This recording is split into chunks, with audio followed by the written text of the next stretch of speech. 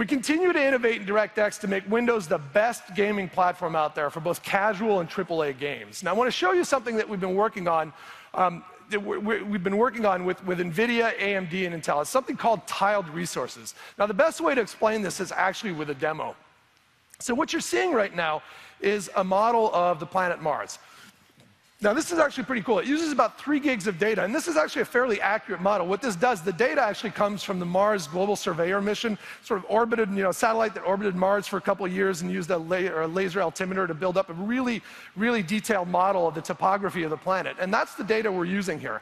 Now, the cool thing, if you wanted to build this out, this is just a model of the planet, and I want to be able to zoom in and look around at it. What you would do is you would load all of this data into your graphics card and let the graphics card actually do the hard work of rendering the images. But the problem is it's 3 gigs of data, and I don't have that much memory on my graphics card. So what happens typically is what you would do is you'd sort of downsample the detail so that you can use the memory on the graphics card.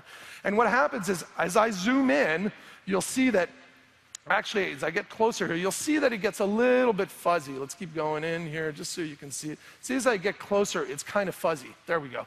So now this is where tiled resources help. So tiled resources give you a programmable hardware page table for graphics memory. So what this is going to do is it's basically dynamically swapping the parts of the data I need to into my graphics card to render the scene that I'm actually looking at. So let's flip that on and you'll see the difference here. Look at that. Now look at the difference in detail here. And here the cool thing is, this is actually, we made this demo restricted it to only using 16 megs of memory on that graphics card.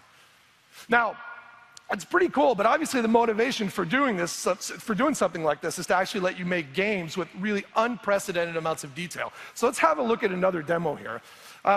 What you're going to see here, so this is a demo that's built by a company called Graphine. They're out of Belgium. They're a games middleware company. And this is running on an NVIDIA GTX 770 card. So this is a good graphics card. It's one that you can go buy today at the store. It's easily available. And here, tiled resources are being used to render these 2 gliders. There's another one here that's flying around this one, flying over this absolutely beautiful, detailed coastline. It's way more complex. This one uses about 9 gigs of data.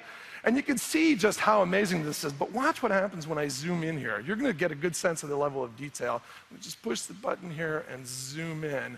And if you look carefully, you can see individual rivets on this thing. You can see smudge marks on the skin. It's unbelievable the amount of detail that I have here, right? And so the best thing about this is this actually will run on the tens of millions of DX 11 cards that are out there today. And of course, that number grows every day. And you cannot dream of doing this on iOS or on Android. In fact, this is actually only possible on a Windows 8.1 machine or on a next generation gaming console like the Xbox One.